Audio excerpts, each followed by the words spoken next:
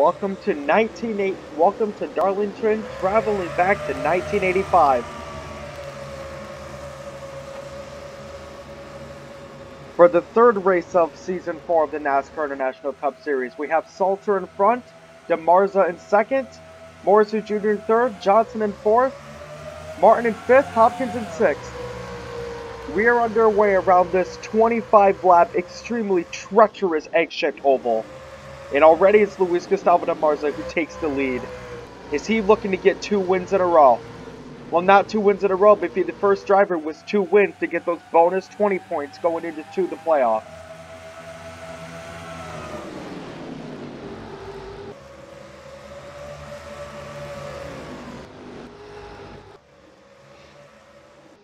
And it is Luis Gustavo DeMarza who takes lap 1. So far, so great for the number 8.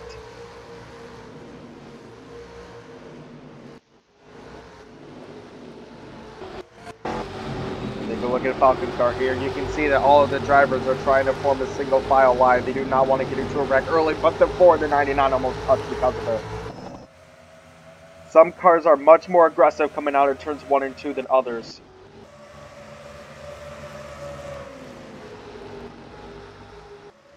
LGD has a very good lead, but here comes Morrison Jr.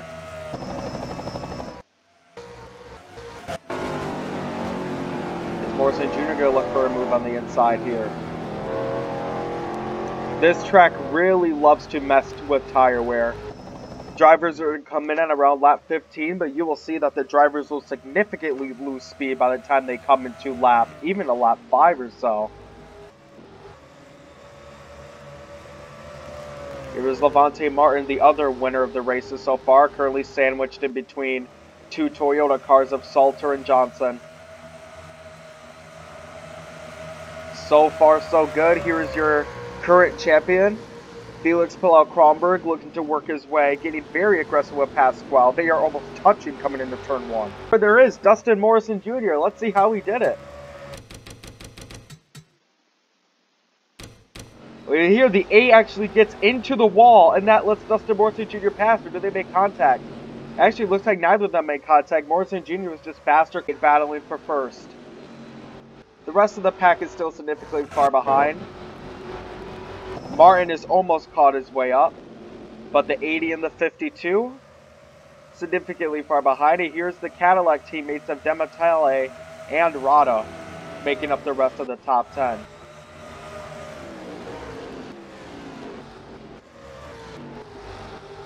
None of the rookies are really up front at the moment. We have Opsal who's in last, Ross who's in second to last. And then we have Cottle and Brown who are in the back. Mine is running at mid-pack as well. This is not a rookie-friendly track, that's for sure. Oh, we have a crash. Oh, yep, it's right here. The two rookies, Cottle and Brown, get into contact, and it's Brown who spins out because of it. Yep. The 88 and 40 is able to save it, but that's going to kill the 88's tires. And Cottle almost spins out because of it. Both the 88 and 40 are going to have some very bad tire wear. Stay behind Morrison Jr. for now, and you can see that the cars are going as slow as 105 miles per hour. Back in lap 1, they were going 130 through turns 1 and 2, and Martin makes the pass on Morrison Jr. The 2 winners, the 2 drivers who are locked into the playoffs are top 2. I guess they're proving why they're locked in.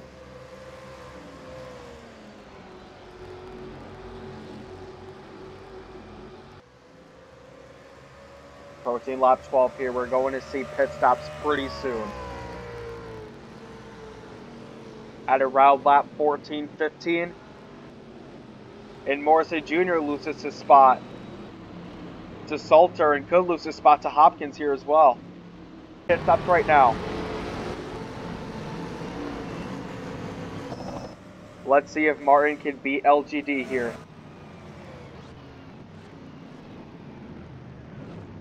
Who will be the first to come out of pit road in round 1?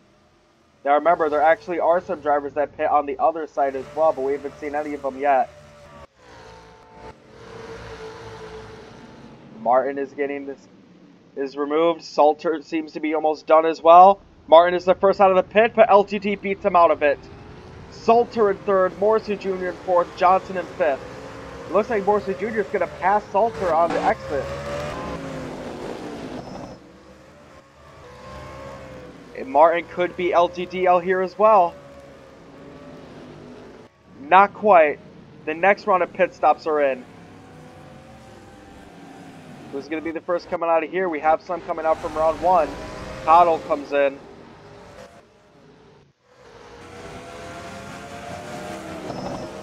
Although most of these drivers are in the backstretch pitting. It looks like everybody is done with pit stops now. The 88 is probably fixing some damage. Here comes Stevenson and Baker making up the rest. Opsal and Ross are out. Oh, there's contact between the 53 and the 12 of Lamarty. Yeah, it looks like Lamarty was coming into pit and the 53 Huckleberry doesn't realize it, and that causes it to collide. It shouldn't be too significant damage for the both of them since Lamarty was coming in anyway. But Huck around, and these cars are getting very aggressive. Unless Morrison Jr. comes back, it's going to be the battle of the two drivers that have already won a race. How much do these two cars want those bonus points?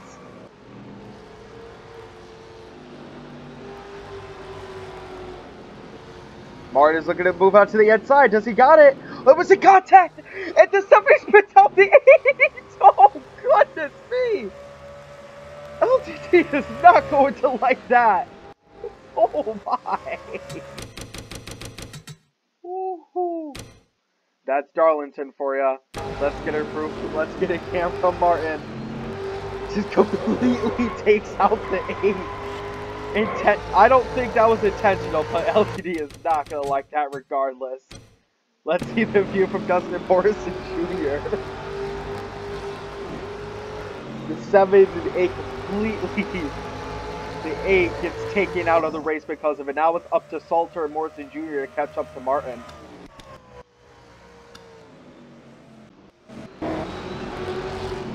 Morrison Jr. is looking for a pass here. Is he going to pull it off? Morrison Jr. and Salter almost made contact. Oh, and Salter sends it coming into turn 3. I think both of these drivers want to catch up to Martin now. But here comes Johnson and Rada making a statement too, wanting to make up the rest of the top 5. Looks like the top 5 is already determined. And Guy is in as well, and that could be impactful with lap traffic that Martin has already passed. The gap is now 2.5 seconds. Martin has this in the bag. Salter is very slow coming out of turn 2, and now he's met up with Johnson. Morrison Jr. swooshes past Stevenson. There are a lot of drivers who DQ'd, some retired, some 4 laps down. 2 to go.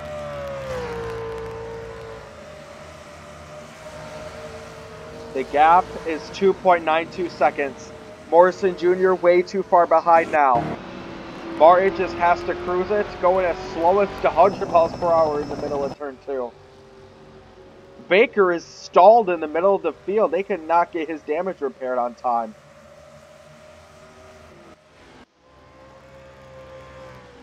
A very chaotic race for some of these drivers indeed.